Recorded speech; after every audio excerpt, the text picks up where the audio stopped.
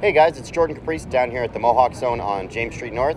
It's Supercrawl this weekend, and there's going to be a lot of people down here. It's been a great weekend so far, and with me I've got Amy from the School of Human Services at Mohawk College.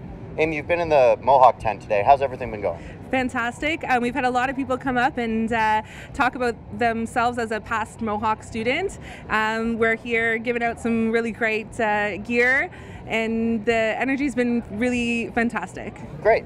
And there's been a lot of traffic. What have you guys been trying to accomplish so far? Well, with the School of Human Services, we have some really, some brand new programs, some really exciting programs, and we just want to make sure that the community is aware of it. We've got the new Educational Support Intensive program. We have a new Rec Therapy Intensive program, as well as SSW Intensive and ECE Intensive. And so a lot of the community partners that we work with are here at the Supercrawl today, and we wanted to make sure that we were here accessible to them, letting them know that we're offering all these really great new students available for placement opportunities.